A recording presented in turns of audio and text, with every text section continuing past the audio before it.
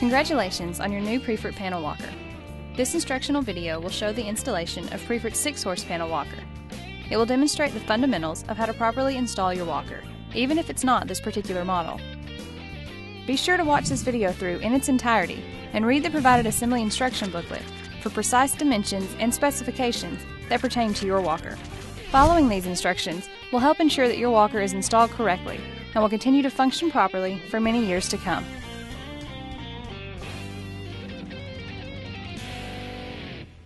Priefert carefully packages all the necessary parts and accessories so everything arrives as ordered.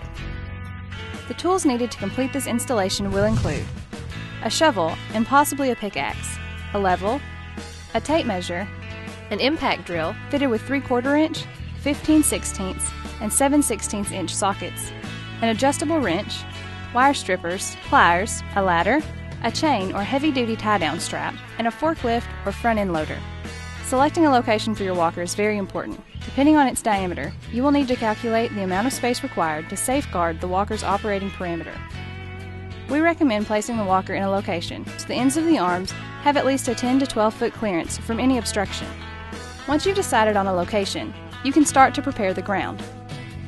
The dimensions for the concrete pad will need to be a minimum of 60 inches by 60 inches square and 12 inches thick. When digging out the footing and building the concrete forms, be sure to check for square and level. Before pouring the concrete pad, you will need to run outdoor conduit for electricity. From a specified location of your choosing, dig a small trench to the center of where the concrete slab will be placed. Refer to the concrete pad preparation figure, front view, in the assembly instructions for correct placement of conduit. The conduit will need to extend approximately 2 to 6 inches above the finished concrete. You will need to consult your electrician and have them follow the electrical installation instructions provided by Priefert in the assembly instruction booklet. Once the conduit is in place, center up the structural anchor bolt jig, which Priefert pre-assembles from rebar. The jig measures 18 inches by 22 inches and has 4 3/4 inch industrial grade anchor bolts welded together. Refer to concrete pad preparation figure, top view, for correct placement. Now you can pour the concrete. 2x6 wooden trowel not included.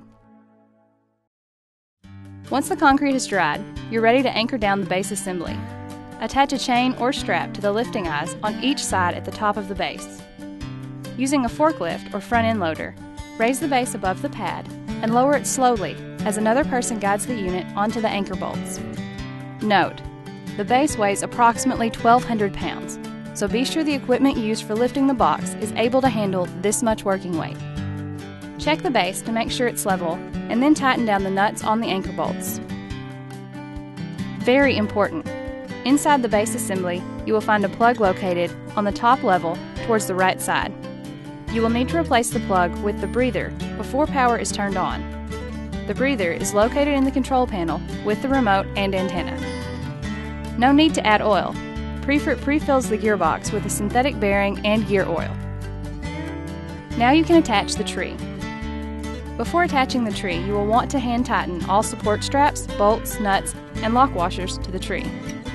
Turn support straps up against the tree.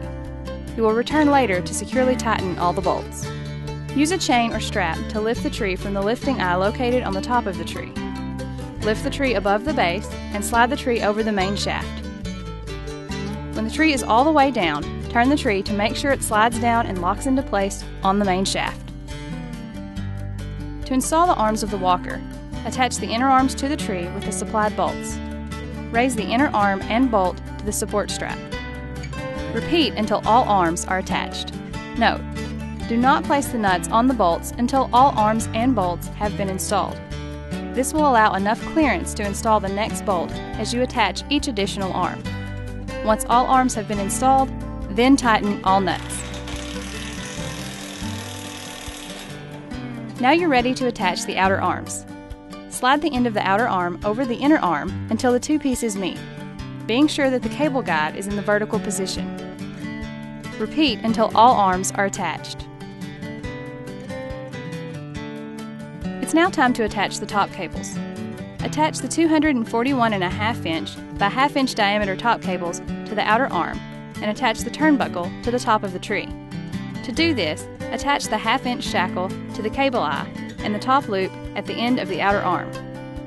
Then, bolt one end of the turnbuckle to the other end of the cable. Bolt the other end of the turnbuckle to the loop at the top of the tree. This will require a lifting device to raise the outer end of the arm, which allows enough slack to bolt the turnbuckle to the tree.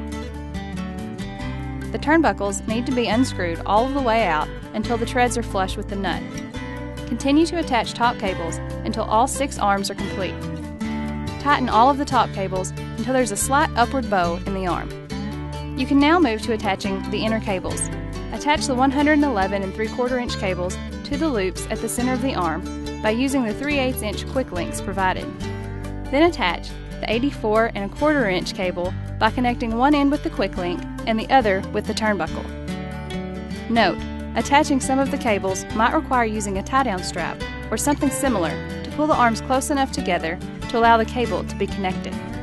The last sets of cables to be attached are the outer cables. Attach the 270-inch outer cables in the same array as the inner cables at the ends of the arms by using the quick links to attach the cable ends to the loops on the side of the arm.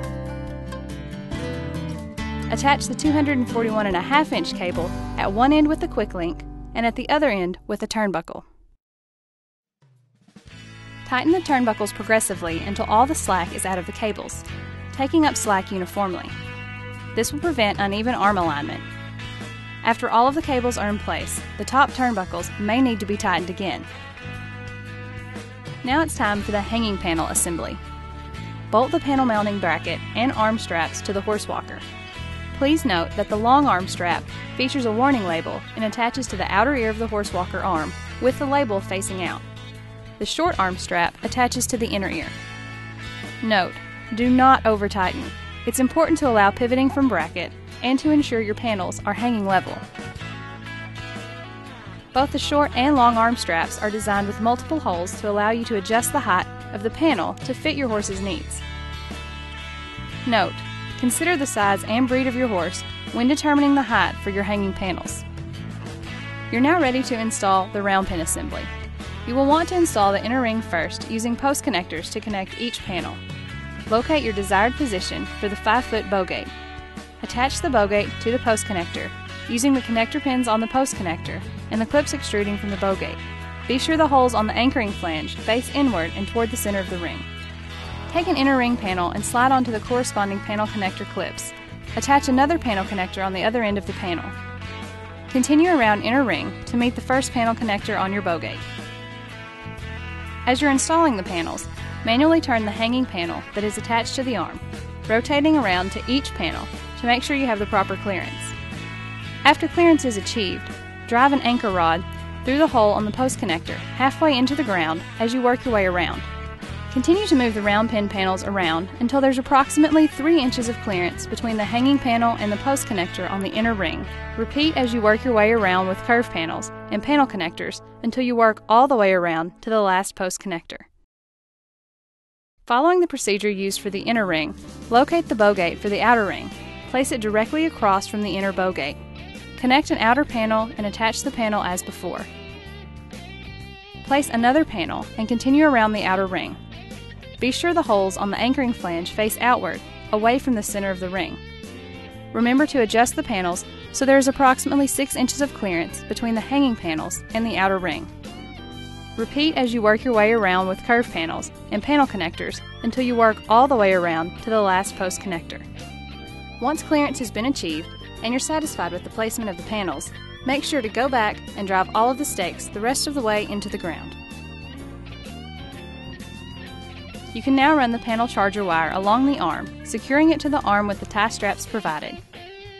The wire should be connected to the nylotron ring located on the bottom side of the horsewalker tree by using the 1/4 inch by 1/2 inch bolt. Be sure to keep the wire snug against the arm to help it avoid being caught on any obstruction during the walker's operation. Now, attach the electric wire to the panel by placing the 1/4 inch by 3/4 inch bolts and nuts provided through the drilled hole on the inner drop-down arm strap. Be sure to leave enough slack for panel movement at the end. Continue running each wire to each panel until all panels are complete. Connecting the ground rod. Drive the ground rod beside the walker base and attach the ground wire to the rod and to the charger. When attaching the wire to the charger, be sure to make a small loop at the end of the wire using a pair of pliers and attach it to the ground connector on the charger.